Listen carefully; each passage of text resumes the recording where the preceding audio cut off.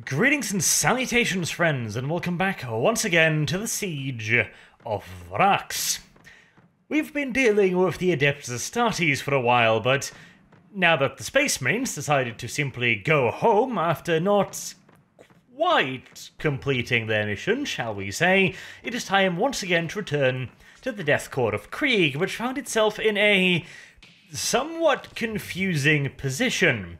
They had, of course, been carrying out small-scale offensive operations against the 2nd Defensive Line now for quite a while. In fact, this was now Year 9. At this point, the 88th Imperial Guard Siege Army was supposed to be entrenched against the inner defensive line, the curtain walls, the Red Line, and yet they were still stuck on the second one, and there was really no indication of it cracking anytime soon. And now that their Astartes support had arrived and left again, that did not look as if it was going to change anytime soon.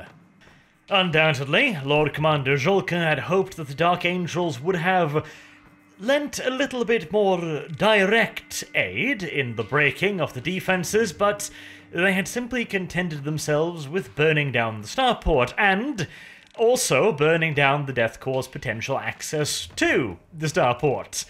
I can only imagine Julka's face, probably awoken in the middle of the night on his headquarters on Thracia Primaris, by an aide telling him that, "Sir, the Dark Angels, they've taken the Vraxian starport." "Oh, good, grand, when can we use it?" Well, sir, they've destroyed the bridges connecting to it." "Oh, drat, well, we can rebuild those." Yes, they've also burned the entire starport to the ground, sir." "What?" And then they left. They informed us to inform you that, the mission has been completed, sir."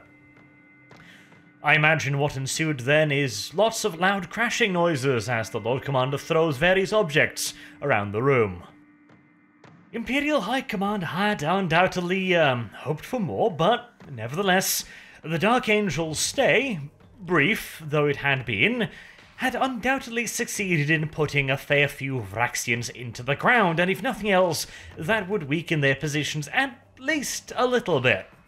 And something clearly had to be done to get this campaign back on track, and as we have previously seen, Lord Commander Julka was of course a brilliant strategist, and so he came up with the ultimate plan to simply once again hit the Vraxians with absolutely goddamn everything, but this time he was also going to be throwing in the kitchen sink.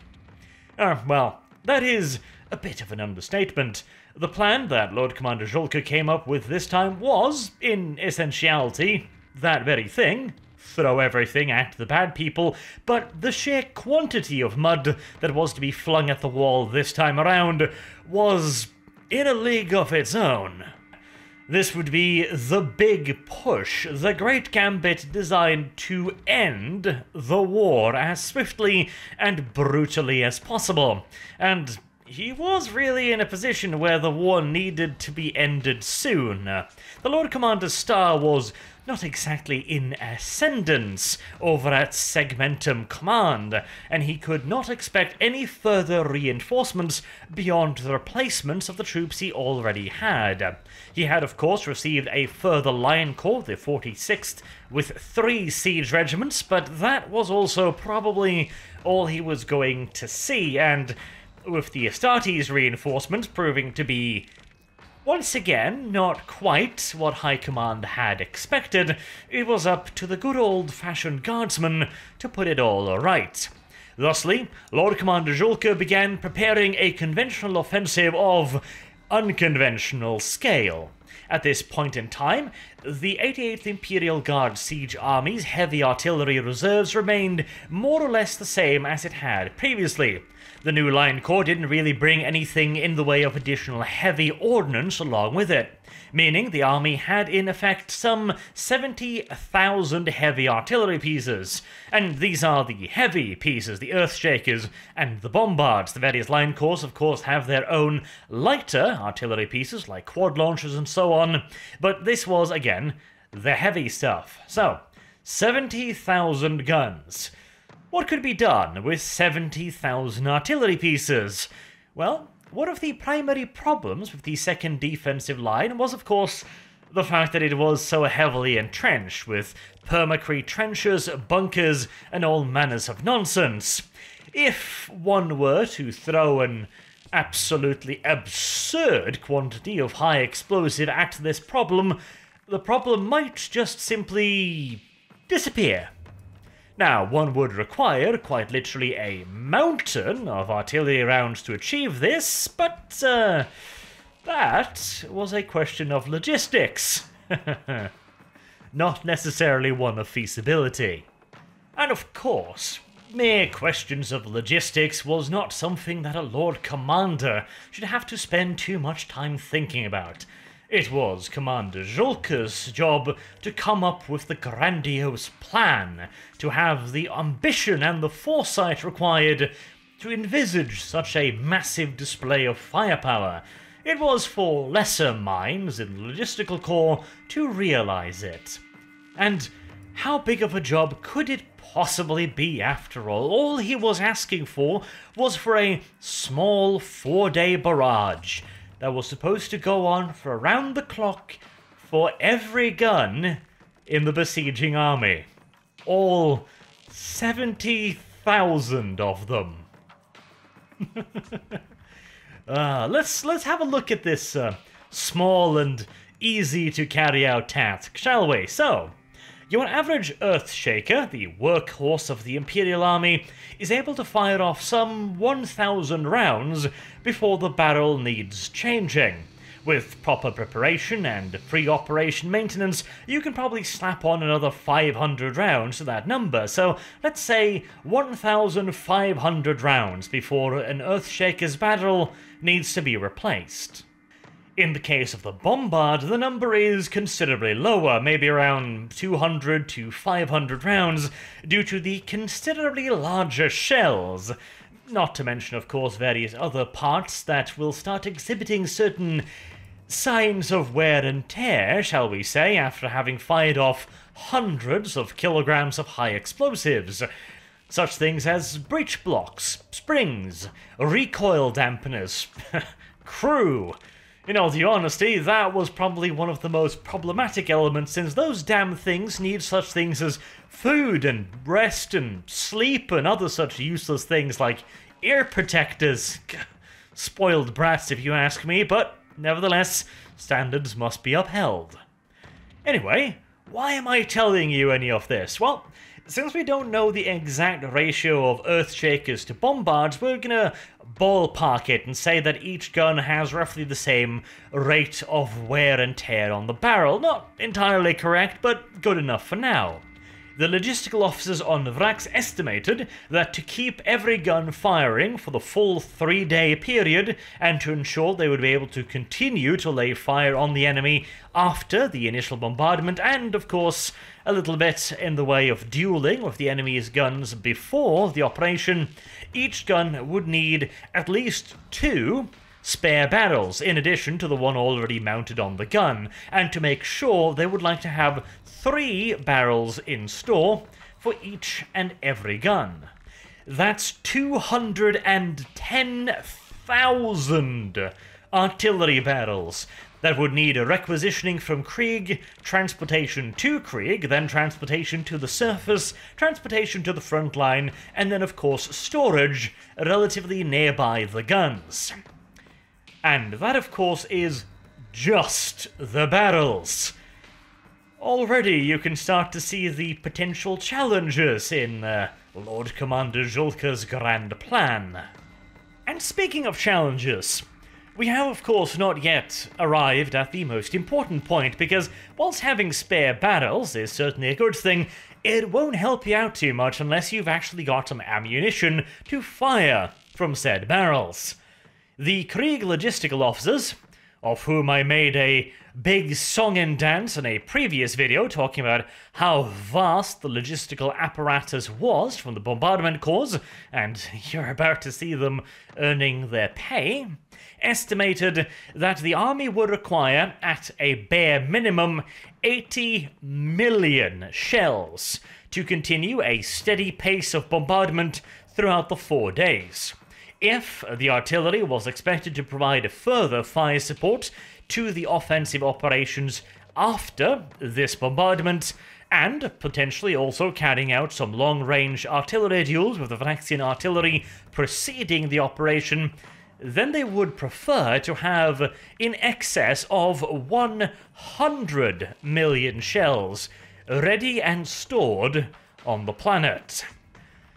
To put this already rather sizable number into yet further perspective, an Earthshaker round weighs 38 kilograms. The shell of a bombard can weigh up to 400, but in the name of sobriety, let's assume that all of these rounds are Earthshaker rounds. That would mean that the 88th Imperial Guard Siege Army was about to receive a shipment of 3.8 million metric tons of high-explosive artillery ammunition.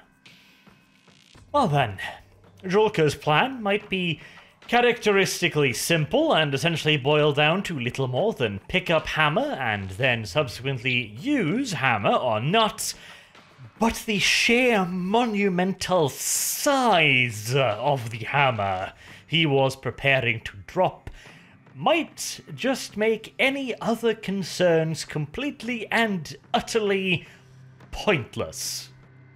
And to make it all infinitely more interesting, Julka had also managed to pull off a bit of a ploy with all of this. Entirely by accident, mind you, but it bears mentioning. As you can probably imagine, the preparations for this big push was quite the tremendous task in and of itself. The mere act of moving such an epic quantity of high explosive from point A to B is challenging, shall we say. Normally, there are 2 bulk freighters in orbit above Vraks. This is more than enough to keep the entire army supplied for weeks at the very least, and possibly months, depending on the general level of activity. In preparation for a great push, however, there were 6 of these gigantic void crafts in orbit, all of them working as fast as they possibly could to pour the manpower reserves, the ammunition, the spare parts, and all of the various other things the army was going to need onto the planet below, pushing the logistical system to the absolute bursting point and well beyond it. If the siege army had access to the Vraksian starport, it would have been a nightmarish task. But without it, and with access to only improvised facilities originally designed to move less than a third of this volume, the successful completion of the task could be more closely compared to getting viciously butt-fucked in a dark alley by a crack cocaine-fueled hippogriff. Dark, scary, seemingly unending, and supremely unlikely. And odd as it may sound, the sheer impossibility of the task was actually going to work to the besiegers' advantage. There was so much that needed doing. New ammunition stores would have to be planned, new underground bunkers would have to be excavated, new maintenance shops would have to be set up to prepare the guns and to do the running repairs required. To put it bluntly and briefly, every single part of the siege army's infrastructure would require expanding. The repair capacity, the medical capacity, the storage capacity, the transportation capacity, all of it would need to be built out. And this was of course going to take a lot of time, which was the thing that ended up working to the siege army's benefit. The Vraksians, of course, noticed that something was up. The amount of traffic on the other side of the battlefield was increasing exponentially, and kept increasing. And so the Vraksians hunkered down and waited for all hell to break loose. And they waited, and they waited, and they waited, and they waited, and they waited, and they waited. Months dragged by, and nothing particularly interesting seemed to be happening. And this constant state of nothing was driving some Vraxian commanders absolutely insane, the Cardinal amongst them. Yet more reinforcements was pushed up to the front because it was clear that the Krieg Death Corps was preparing for something big, and the Vraxians would have to put everything they had in stopping it. Yet more infantry was allocated to the front line, yet more reserves were pushed up, yet more artillery pieces were deployed and engaged in ever-escalating artillery duels with the Krieg artillery. And yet still, the time dragged on, and no matter how ridiculous it might seem at the beginning, eventually you get used to practically everything, and the Vraxians started lowering their guard. Clearly, something was coming, but not in their wildest dreams could they imagine the sheer quantity of fuck that was about to descend upon them. And that was going to be a very costly lesson for the defenders, because no matter how vast the preparations were, sooner or later, they'd be complete. Sooner or later, those 100 million shells would be in place. Sooner or later, those 210,000 barrels would be ready. Sooner or later, 70,000 heavy artillery pieces would be maintained and prepared for a 96-hour-long bombardment. At precisely 089822 millennia 41, a small red switch was flipped over in the headquarters command bunker of the 88th Imperial Guard Siege Army. This caused thousands of small lamps located in battery dugouts up and down the front to blink into red strobing light. For the next 96 hours, virtually all communications amongst the artillery batteries would take place in one of two forms: either a light signal or written instructions. Because the event the small blinking red light heralded was going to ensure that no one would be hearing anything for quite a while. Meanwhile, in the Vraxian Citadel, a few dozen operators sat in the primary alert and response center.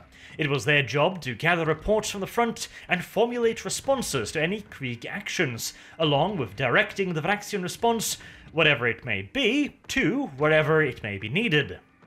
Due to the constant artillery shells flying back and forth, even during the calmest of periods, they communicated primarily via Vox cables, dug deep underground and encased in permacrete trenches. This was due to the simple fact that any Vox cable stretched above ground was temporary at best, and radio signals, whilst they could usually get through the interference, they were a less than entirely private means of communication. Thusly, the operators sat before what were essentially good old-fashioned switchboards, with little lamps of their own indicating which sector and which commander was calling.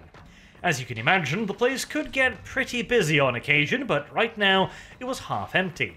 Despite the escalating artillery activity, the front had been quiet, relatively speaking, for ages, and no one expected it to change anytime soon. There were even rumors circulating that maybe the reason for the Krieg movement was not because of a build-up, but rather because of a withdrawal. All the trucks, they supposed, were ferrying men and material away rather than to the front. After all, since nothing had happened for so long, they couldn't possibly be hoarding supplies. It had been months. No one could possibly need that much in the way of supplies. All in all, the mood was pretty good. Then, a small light turned on at the top of one of the switchboards. Nothing unusual about it. Could be a status report, a request for additional supplies, or instructions, mayhaps. But as the operator reached for the Vox input, another light winked on. Then another, and another, and another, and another, and another, and another, until the entire board was beaming bright. This, on the other hand, was unusual. For several seconds, many simply just stood there and wondered, what the hell? Electrical error? An overload somewhere? They couldn't all be communiques, right? But they were. Overseers quickly re-established control, and the stratagem officers began attempting to establish a picture of what the fuck was happening. One thing, however, was made supremely clear. The besiegers were not withdrawing. Instead, they appeared to have launched an unprecedented artillery barrage all along the front line. The operators were receiving reports from every single sector, and all of them saying the exact same thing. Everything had been ticking along as usual, as it had been for months, the occasional shell here and there, and then suddenly, uniformly and without warning, the ground had literally begun to shake. The pace of artillery fire had increased exponentially along the entirety of the front line. It certainly was an extensive barrage, but it was just yet another barrage. This did not trouble the operational planners overmuch. The defensive line had been under practically continuous artillery fire for 9 years. This was nothing new. What was important now was to formulate a response, because this was undoubtedly the preliminary barrage for an attack. They needed to organize reserves and prepare forces for a counterattack, and one of the lights winked out. The operator hadn't gotten to that one yet, and another one further down the line. An error? No. There was plenty of operators receiving panicked reports. This wasn't a faulty wire. And as if to emphasize that, yet another light winked out. The only explanation for an active wire to go dark like that was if the communication had been cut off at the source. That shouldn't happen. All frontline commanders were under strict instructions to never break off a communique before they had talked to an operator. Doing so would be, by the operator, considered an indication that the bunker had been compromised in some way, and if it hadn't been compromised, then the response team would be swift in putting the commander's head on a pike to ensure that nobody else would be so careless. The only other alternative was if the wire had been cut, but that was impossible. It was located dozens of meters below ground, and the Vox set itself was set deep in a command bunker somewhere. It couldn't just have vanished.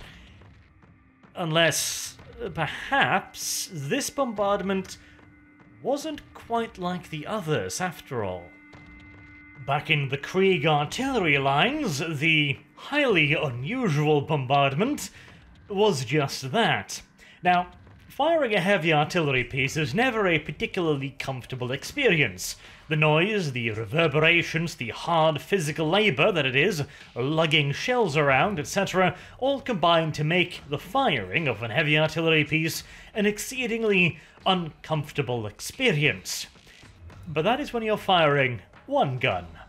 In this case, the entirety of the army was firing every piece at their disposal.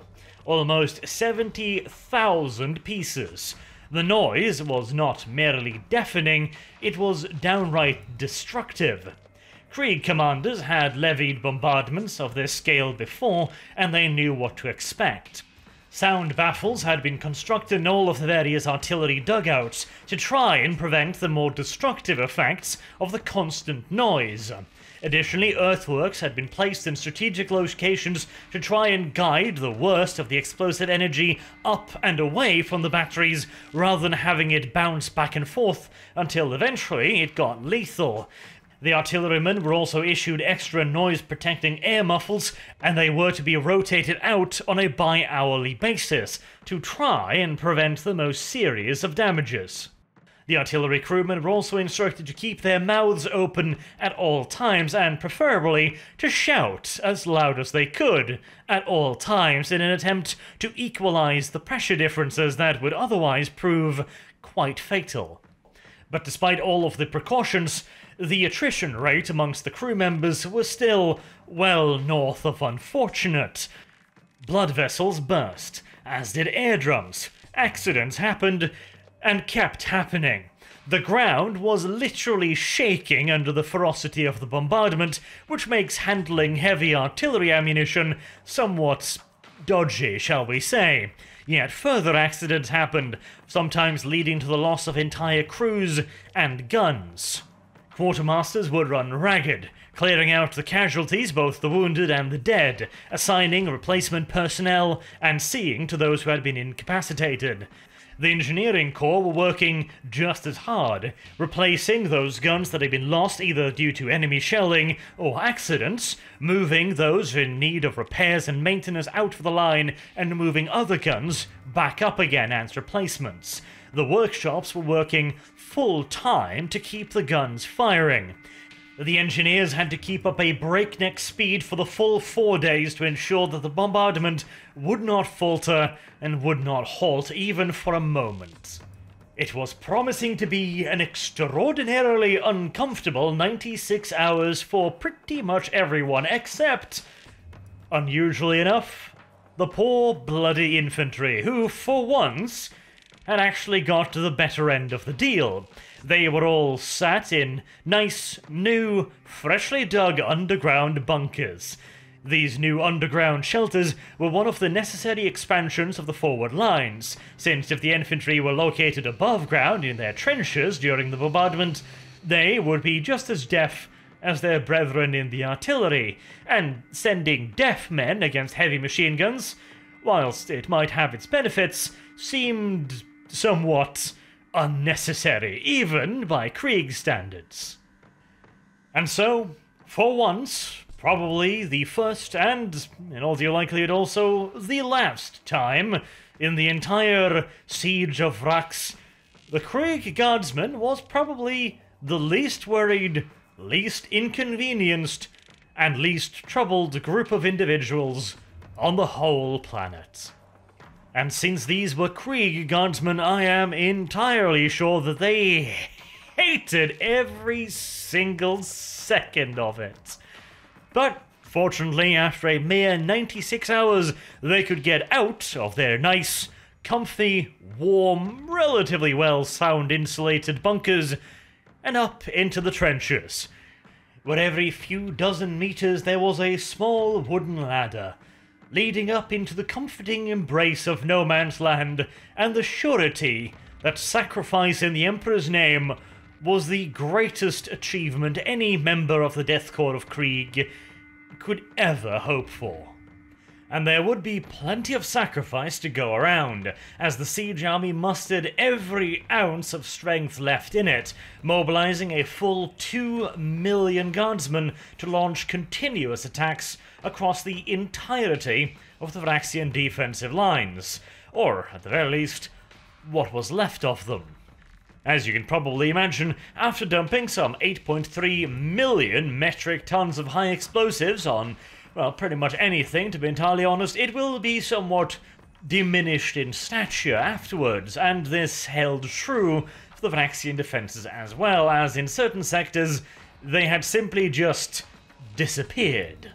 And I am sure that all the Krieg officers let out a collective sigh of relief as they received reports indicating that it hadn't been a complete waste of ammunition. And whilst some sectors continued to offer stubborn resistance in areas where the enemy had been so lucky as to avoid receiving a high explosive package down through whatever ventilation shafts were found in their bunker systems, but in other areas the Death Corps were making considerable gains. The enemy were either reduced to defending themselves from improvised positions and shell holes, hastily constructed barricades, etc., and in yet other sectors, the Krieg Death Corps advanced essentially unopposed, where the enemy had quite simply ceased to exist. And, of course, on the absolute other extreme, there are also areas in which the Krieg assaults collapsed entirely. Mostly, once again, due to not poor, because that would indicate displeasure/criticism of the higher command structure, which is, of course, impossible, but rather incomplete reconnaissance data suggested that there was a weakness in Sector 5045, and the 158th Regiment was ordered to attack it, whereupon the 158th Regiment was pinned down by dozens of heavy weapons batteries and subsequently annihilated by traitor artillery barrages. incomplete intelligence.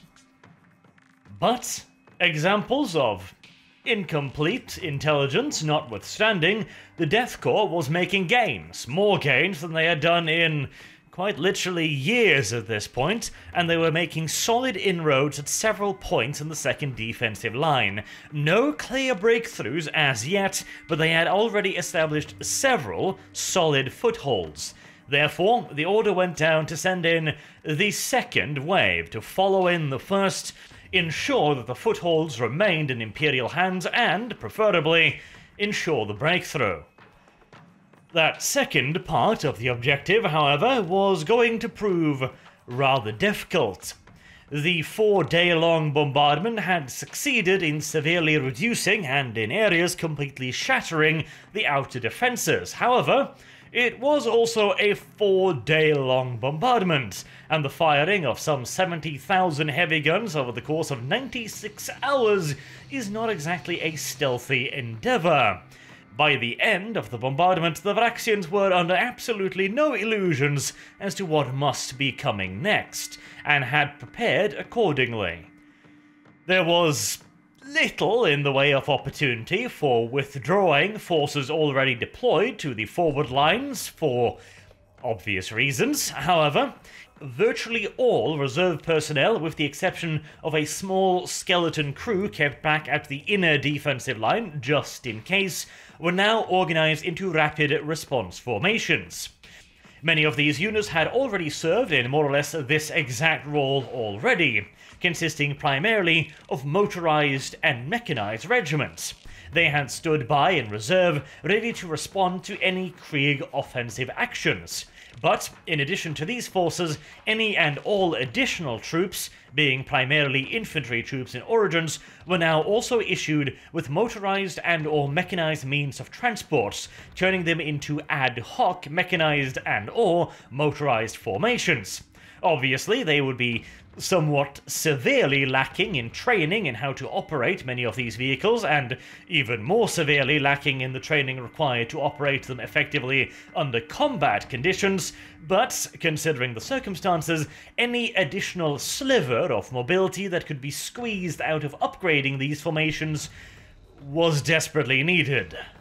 Due to the Cardinal's paranoia, far too many of Vraks' defenders had been assigned to what was now the front line, and with but a handful of exceptions, all of these units were now heavily engaged and in no position to attempt any sort of organized withdrawal, without the risk of being overrun and annihilated.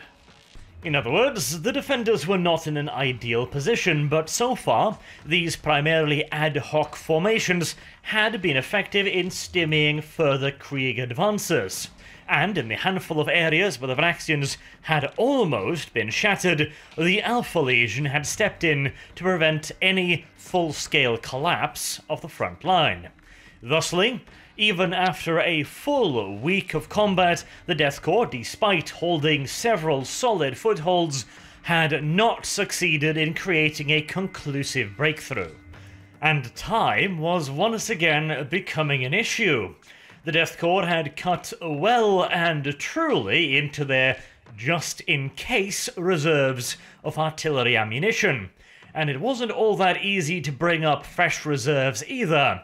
The long, straining and tormented logistical network was at the absolute breaking point.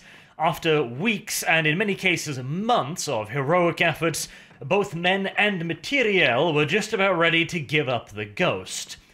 The various transport battalions were each losing dozens of vehicles every day due to mechanical failure. And to make matters worse, many of these vehicles were considered complete write-offs, with many trucks having been driven to the point where their wheels were practically falling off the chassis due to the insane delivery schedules heaped upon them by High Command. Meanwhile, the Adeptus Mechanicus mass locomotion engine was still trucking along, although even it was starting to show signs of wear and tear. The adepts manning it demanded that if the vehicle could not be brought off the line entirely, then at the very least it must be brought in for extensive and emergency maintenance as soon as possible. and even at the front line, exhaustion was slowly but surely starting to set in. Even the men of Krieg will eventually start getting rather tired after a week of near-continuous offensive operations, especially when there wasn't a whole lot of gains to show for it. The 88th, the Imperial Guard Siege Army, was quite simply beginning to run out of steam. They did, however, have one last card to play.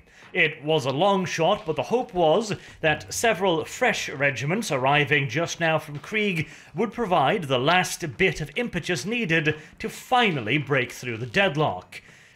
It certainly was a long shot, as these were essentially green troops, although green by Krieg standards certainly means something quite different than by most regimental standards. Nevertheless, High Command's expectations were somewhat subdued, but there was nothing to be lost by trying, or at the very least, nothing that High Command put all too much in the way of value on. At this point during the siege, the lives of young Krieg's guardsmen were cheap indeed. The commander of one of these fresh regiments, the 468th, was one Colonel Attas, a man that had earned himself a reputation as a bit of a troublemaker back on Krieg, a so-called independent thinker. Usually, such disruptive elements would be shunted off out of the way and into the combat engineers or death riders, where the problem of their initiative usually solved itself via good old-fashioned enemy action. But young Attas's rebellious streak had only started to show after his deployment as a member of an infantry regiment, and despite his free-thinking ways, he climbed quite speedily up the command ladder. He was pretty much always just one step ahead of a court-martial for his various creative interpretations of orders, but he also delivered results wherever he went.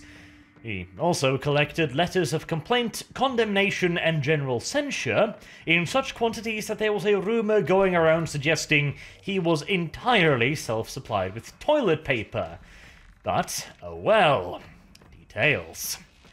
He and his regiment was assigned to the new 46th Line Corps, where he immediately set about earning his reputation by lying, cheating, and stealing considerable quantities of light and heavy artillery ammunition for his regiment. It turns out that the colonel had, for some mysterious reasons, arrived at the conclusion that High Command's strategy of hurling men at heavy machine gun positions was somehow ineffective. A baffling and absurd leap of logic, of course, but nevertheless, the colonel had decided to try something slightly different. The colonel had planned a nighttime operation, something the Death Corps was not overly fond of. Attacking at night, or even just maneuvering, smacked too much of hesitation and an unwillingness to face one's enemy in the open. Of course, there were parts of the Death Corps that often operated during the night, for example, the combat engineers, in other words, the more dubious parts of the Corps, but to see a mainline regiment resort to such actions that, frankly, bordered on the edge of trickery, most dubious indeed. But clearly, Colonel Attas didn't care overmuch about what was and wasn't proper, and so he laid his little plan whilst ensuring that his commanders knew only about the general outlines. He was, for example, to launch an attack at dawn on 12/48/22 millennia 41. He neglected to mention that he had appropriated additional supplies for his regiment, but High Command doesn't need to know everything now, do they? And besides, a dawn attack was entirely proper. What he did not mention to his commanders was that he was to deploy the forward element of his regiment during the preceding night. This was what the additional ammunition was for. He had planned for a large drumfire barrage to last throughout most of the night. during which he would personally lead the vanguard of his regiment out into no man's land, crawling in a most cowardly fashion on their bellies across no man's land, taking great pains not to be spotted by the enemy. Now, just to be clear, this idea in and of itself is not really new for the Death Corps. The idea of infiltrating enemy lines during the night is not necessarily a novelty. It is something they would rather avoid, but it was a tactic, and it had been tried previously on Vraks, but without a whole lot of success. The main difference here lay in the fact that this was not an infiltration assault. This was a full-scale mass bayonet charge. The infiltration into no man's land was also not exactly standard. The Death Corps demanded that if any forces were to try and infiltrate enemy lines whilst those lines were under heavy artillery fire, they should maintain at least 300 to 400 meters distance, so as to avoid being decimated by their own artillery. Now, you might think that half a kilometer odd sounds like an awful lot of distance, but, well, these are cannons firing from several kilometers away. One tiny error in the targeting data can produce rather catastrophic consequences. Colonel Attius, on the other hand, led his personal command squad and the lead elements of the 468th Regiment to within 100 meters of the enemy's forward lines. There is a military term called danger close. That's when you're so close to the artillery strike you're calling in that there is a possibility that the shell will find you rather than the enemy. 100 meters is pushing the definition of danger close well and truly into the territory of suicidal. However, Colonel Attius was not necessarily in a hurry to go shake hands with Big E himself, and he had carefully planned the operation. He was supremely confident in the abilities of his own artillery officers, whom he had selected personally. Additionally, he had spent the last few days perusing the various independent artillery companies nearby his regiments, going over the history of their command staffs, and getting to know them better over a bottle of contraband or two. He had worked out which independent regiments were open to a bit of creative accounting when it came to where their shells were utilized, and, perhaps even more importantly, which companies could be counted on to not dump their artillery grenades 100 meters short of the target. And it would appear that Colonel Attius had chosen wisely, as none of his men were molested by friendly artillery shelling. Then, at a predetermined time, just before dawn, the artillery barrage lifted for a moment and then rolled deeper into the enemy's trenches in an effort to cut off further reinforcements. At the same time, the Krieg guardsmen that had been hiding out in no man's land got to their feet and rushed towards the enemy's trenches. Surprise was total. By the time the Vraxians emerged from their dugouts, the men of Krieg were already leaping into their trenches, bayonets first, and within mere minutes the forward lines were overrun. Those defenders that had not yet managed to emerge from their dugouts were now under siege in their own defences, with Krieg guardsmen standing at the top of their dugout stairs, dropping fragmentation grenades and firing lasguns straight down into their previously safe bunkers. The carnage was downright impressive. Usually it was the poor men of Krieg that had to deal with getting one-sidedly slaughtered, but the army boot was well and truly on the other foot now. Hemmed in and trapped, the defenders could only choose between getting gunned down as they attempted to storm out of their dugouts, or wait until the guardsmen above brought up a flamethrower, at which point the Vraxians' once steadfast defences became not only worthless, but actively complicit in the defenders' demise. Of course, as with all things, there were the occasional setbacks.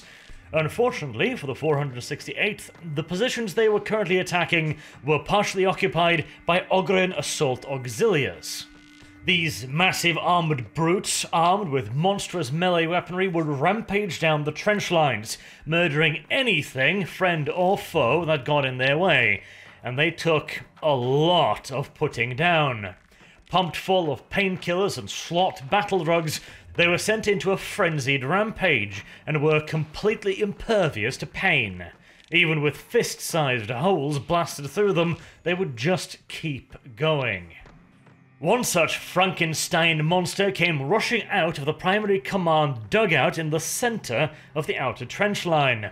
It was greeted by half a dozen Hellgun armed guardsmen. Firing full force, they transformed the brute's torso into a bloody cratered mess, but it didn't even slow down. Acting purely on instinct and rage, the giant horror swung a massive spiked two-handed hammer at the first thing that caught his eye. The impact sent a single greatcoat-clad figure flying 6 meters down the trench until it landed in a broken heap. One of the command squad guardsmen leapt onto the Ogryn's back and wedged a crack grenade under its oversized and clearly improvised gas mask. 2 seconds later, the giant's head and upper torso disappeared in an explosion of gore. Seconds later, the Ogryn's lower half slumped to the ground. The command squad took a moment of time to gather up the broken body of Alpha 1, and for the rest of the attack they would fight on whilst carrying the body of their beloved Colonel Attius. His sacrifice made and service complete, he would not see the eventual success of his regiment, but following his previously issued instructions, a signal was sent indicating the success of the vanguard assault. Within an hour, the regiment borrowed Gorgon assault transports, one last gift from their commander, rumbled onwards through the gains of the first wave, and by nightfall on that very same day, it was done. No more bunkers or barbed wire stood before the 468 regiments. The Gorgons, wheeling to the left and to the right, continued down the flanks, widening the breach. A battery of quad launchers was swiftly moved into position, and engaging the enemy over open sights, they shattered the Vraksians' last desperate counterattack. The 468 had done what the entire 88 siege army could not for years. Yet another breach had been blown open, this time in the inner Vraksian defences. And this time, Krieg Command was not inclined to repeat the mistakes of the 30th Corps. Death Rider regiments began streaming through the gap that very same night, and the next morning they began assaulting the rear positions of the enemy's defensive line. An assault corps was immediately vectored towards the breakthrough, and 10 companies would be pouring through in the early morning light, followed by mechanized formations of grenadiers mounted in Gorgons and Trojans. This time, there would be no masterful retreat orchestrated by Vraksian generals. They knew, as well as the Death Corps, that if they pulled back to the inner defensive line, everything would be as good as lost. The citadel would be within range of Krieg artillery, and at that point, it would be merely a question of time until they were all dead. And thusly, very little, if anything, in the way of contingencies had been planned for. What followed was not a organized retreat, but rather a mad dash towards the rear and perceived safety, at least. Commanders would issue orders to their more fanatical followers to stand and offer suicidal resistance to the Death Corps so that their comrades may escape. In some areas, this was successful. In front of the 468 Regiment and the mechanized and armoured formations pouring through the gap, it was not. The bulk of the enemy's forces began retreating towards the ruins of Hab Block 2, where they were swiftly surrounded by mechanized and armoured elements, cutting them off from the last line of defences. Over the following weeks, combat engineers and grenadier assault teams ground down the last of the resistant in the Hab Block. In the process, they had annihilated several regiment-sized formations. making this, by a country mile, the most successful Krieg operation on Vraks to date. Unfortunately, however, the success was not entirely unqualified. The previous week of heavy fighting, as well as the monstrous expenditure of artillery and the strain placed upon the logistical system, meant that the 88th Imperial Guard siege army was all but spent. The enemy was in full retreat, and wherever possible the Death Corps was in pursuit, but it simply did not possess the strength required to chase down the enemy and launch an immediate assault upon the inner line of defences. Swift victory had eluded the Death Corps once again. On the bright side, whilst swift victory may not be possible, now that the defenders were hemmed into the smallest area since the beginning of the war, with any and all points of their remaining defences within easy range of Krieg artillery, the end was most certainly nigh. The Cardinal's forces had nowhere left to run, and they had nowhere left to shelter from Krieg heavy artillery. All that was left now was to grind down the last few fortifications over the next few years, and finally, the siege on Vraks would come to an end. Within the citadel, the Cardinal's commanders were coming to that very same realization. They undoubtedly breathed a sigh of relief once they realized that the Death Corps would not be able to launch an immediate offensive on their last holdings, as they were currently held by skeleton crews.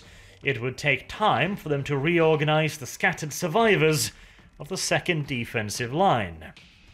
However, it was scant comfort, as they were now in, essentially, an unwinnable position.